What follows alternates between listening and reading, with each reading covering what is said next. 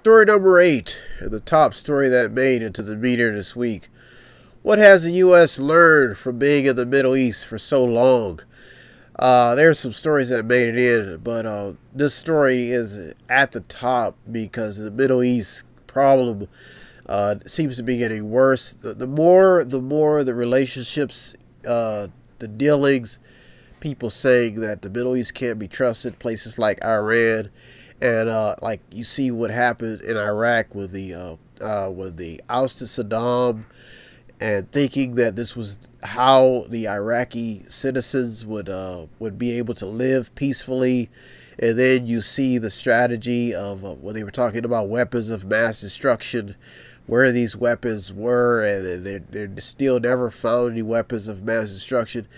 You see Saddam Hussein pretty much killed for his crimes against humanity, and now the Iraqi citizens are still having problems with their government. Protesters, they're saying that their government has taken everything away from them, and it seems to be getting worse and worse. So you see places like Syria, Iran, who they're saying is sponsoring terrorism. There was even a story about how China may be selling anonymous killer drones to the Middle East, and even when it comes to Iran's uranium, nuclear, trying to get nuclear, the nuclear deal settled, and this is it's just blown up all over the place. It doesn't seem to be getting any better, and this is pivotal to foreign policy, foreign relations, and this is a hot topic because we've seen the Trump administration dealing with Saudi Arabia, going to Syria, protecting the oil fields, pulling troops out. It has people wondering if we're on shaky ground, or even if this administration is acting in the better interest of the people. Now they are telling he's telling his base one thing, but they're doing another. They're dealing with a country that is pretty much, it's all on the radar that they've actually killed journalist Khashoggi, and this president is still over there shaking hands. So a story like this, when it comes to the Middle East, what the United States has learned, obviously, with this administration, the way it's been handling business, maybe they need to do a review on what they can do or what can be accomplished in the Middle East. But right now, when you talk about chaos and craziness, it's everywhere. Iran's network of influence is a story that made it, that I came across, seems to be growing in the Middle East, according to one report. You can even look at, even with the terrorists, Osama bin Laden. You see we see the killing of an ISIS leader, then another one rising. These stories seem to be getting bigger and bigger, but you wonder, where are these people getting their weapons from? Who's supporting them? There's even talk about how an ex-Twitter employee was accused of spying for Saudi Arabia. Michigan man accused of funneling trade secrets to his brother in Iran. Rockets fired on Iraq base with U.S. troops, but no one injured, according to the Pentagon. You see these stories. U.S. believes reports that Turkey misused U.S. supplied weapons in Syria incursion. They're saying that this is credible. What's going on in the Middle East, it was just destined to make it to the top, because as we head into the election season 2020, this will be a big concern. Is how will whoever is elected president, or if Trump gets another term, how will they deal with the growing problem that we have in the Middle East?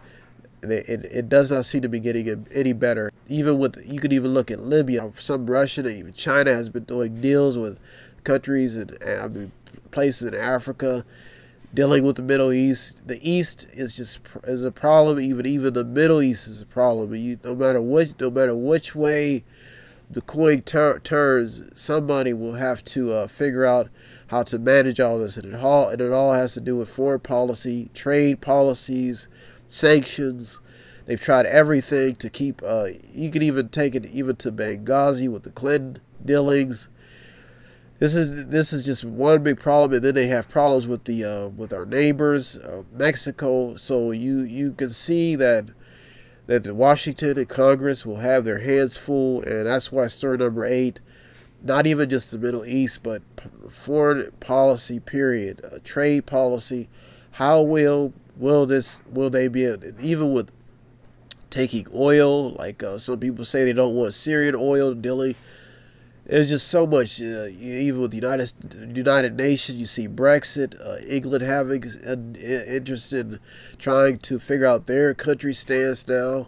So you can see there's a lot going on in Washington, a lot that has to do with foreign policy.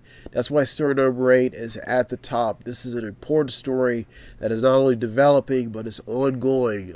Every week something breaks off, something happens. Some soldiers may get killed, something may go wrong, somebody may pull troops from one area, go to the next. Story number 8 has all the ingredients and substance to cook up a good conversation about foreign policy. There's a lot of good books out there about Al-Qaeda, about foreign administrations, how they've dealt with the Middle East. And you don't even forget about North Korea. I mean, you can't forget about them.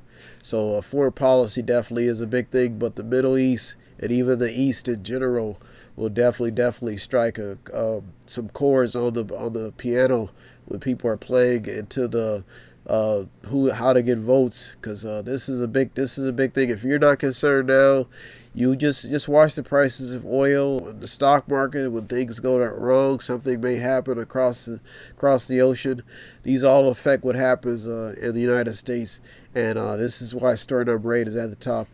Here the meeting will be Brian West, where I've done my duty. I've got through the top 8. So I want to thank you so much for tuning in this week. Like I said, if you want to check out the stories that almost made it in, did make it in, you may have your own program, your own research network. Who knows what you got going on? Just go to the website, check out the stories. I upload them in our Twitter feed every week. You can see what's going on. And you can check them out. Like I said, I just stay in the middle, just navigating the news for you. I just have to, so I make sure I say that every week. And I like to thank all the journalists and the people who keep us informed. They deserve most of the credit. It is a tough job, and it's tough being the Mediator because I have to read a lot of depressing stories. Sometimes I find happy stories, but there's a lot of bad news sometimes. But I try to stick to some stories that will help you out. So I want to thank you so much for tuning in this week. If you want to help out, go to the website, figure out what's going on. You can watch something. There's entertainment on there, books, all types of stuff. So check it out. Go to the website, do your own research. Like I said, if you want to contribute, help out, METHOD, the number 8, INC.com, method80.com, where you can buy something, click on something, watch something, read something, order a sponsor program. Every little bit counts. I am out of here. Thank you so much for tuning in this week. To the Mediator, it'll be Brian West. Have a good week, everybody. Peace. Have no fear, fellow citizens. The Mediator